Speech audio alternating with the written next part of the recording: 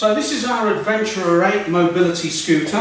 What I want to show you just now is how the adjustable captain's chair can be adjusted for each individual rider.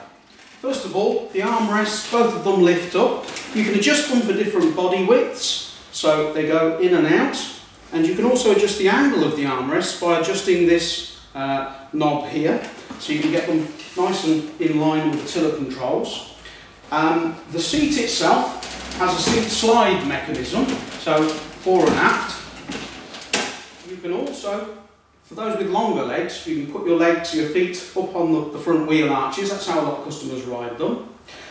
Also, comes with a seat rotation knob here. It will turn a full 360, so you can choose to get on at 90 degrees and just simply swivel your legs into position.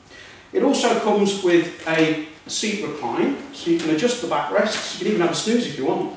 You can get the backrest to the perfect angle for you to support your back for those with back conditions.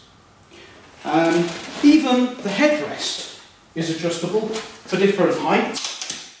You can hear it ratcheting up and down there. This particular scooter, this has got the optional accessory carry bag for the larger scooters. Once again, comes with detachable walking stick holders here. And that's how the seat works on the Adventurer 8.